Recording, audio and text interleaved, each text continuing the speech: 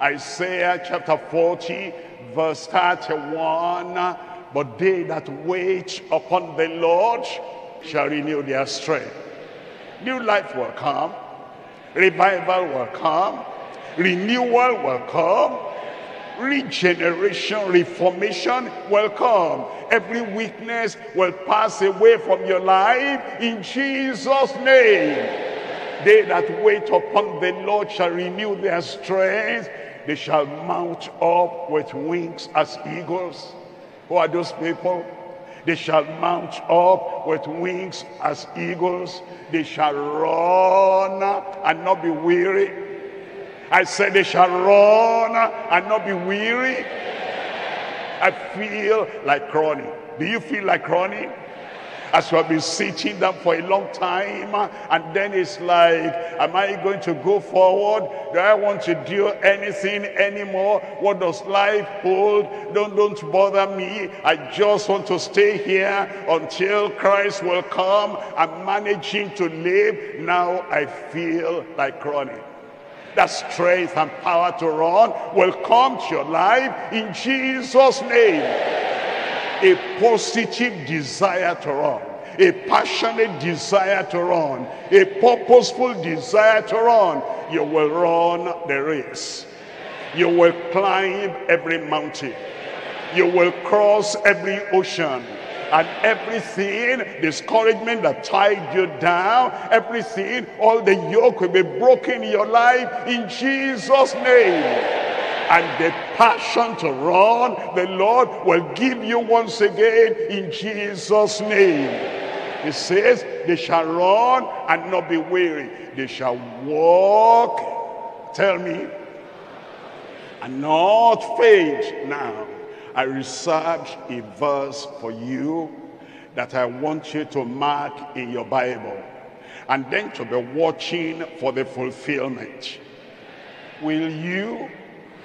Look at Psalm 138, and I'm reading from verse 8. Underline this and be watching for the fulfillment, because this good thing will be fulfilled in your life. Psalm 138, verse 8, the Lord will perfect that which concerneth me. Can you say that with me? The Lord will perfect that which concerning me. Every crooked thing will be straightened out. Every failure will be turned to success. Defeat will be turned to conquering. You will be a hero in your generation. The Lord will perfect that which concerneth me. Thy mercy, O Lord, endureth forever. Forsake not the works of thine own hand. The Lord will not forsake you. His promise will be fulfilled in your life in Jesus' name. Let's come to point number 3 now. Point number 3 is our perpetual praise with progress towards the highest good. We're coming to Psalm 63, and we're reading from verse 1. Psalm 63, verse 1. O God, thou art my God.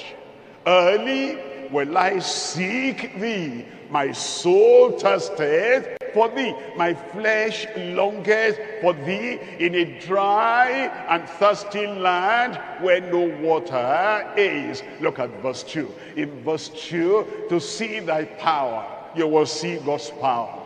And thy glory, you'll see the glory of God. So have I seen thee in the sanctuary. Look at verse 3 there. In verse 3, because thy loving kindness is better than life, my lips shall praise thee. My lips shall praise thee. My lips shall praise thee. Look at verse 4. In verse 4, it says, thus will I bless thee while I live. I will lift up my hands in thy name.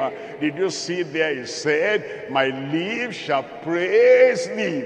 Some people do not know the power of praise. They have forgotten Joshua and the children of Israel. They were about to possess their possession and go in to the land of promise. You'll possess your possession.